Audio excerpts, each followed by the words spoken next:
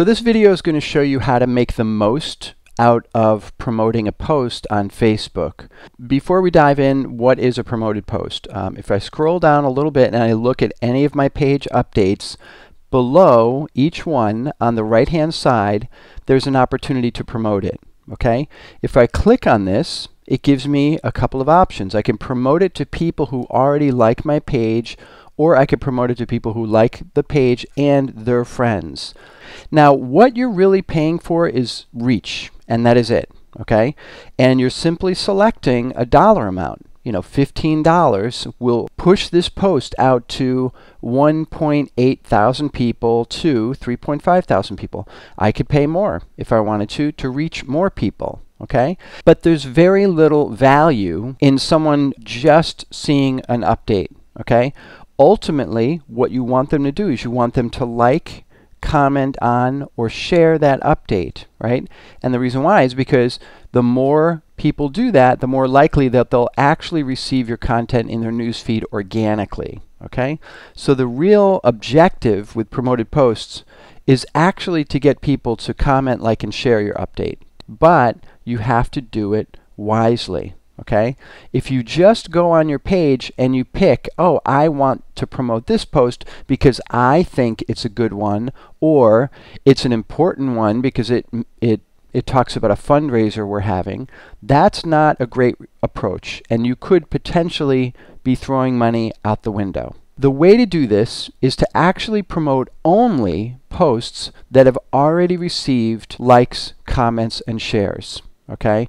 And the reason why is because then you have proof, you have actual proof that the content is good, and you can assume, you can make an assumption that if more people see it, more people will also agree with that. That yes, this is a good piece of content, I'm going to like, comment on, or share it. Okay?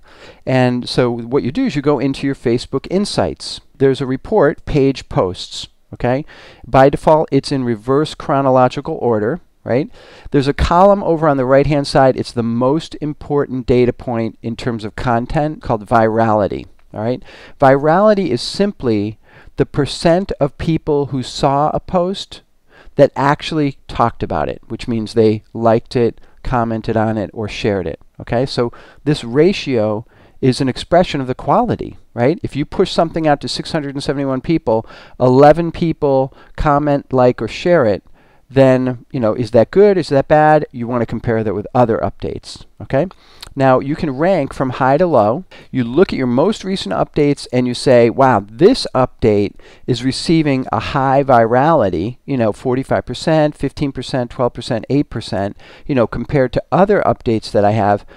And the assumption here is kind of almost like a simple math formula, if you think about it that way. So if this update right here has been seen by 1,300 people and 200 people have talked about it, it's probably a safe assumption to assume that if I promote it to 12,000 people, we might get, you know, say 1,500 people talking about it. Okay? You know, a lot of people talking about it. In other words, the ratio here, you know, this virality percent is going to remain relatively constant. Okay? And when I say relatively constant, I need to qualify that.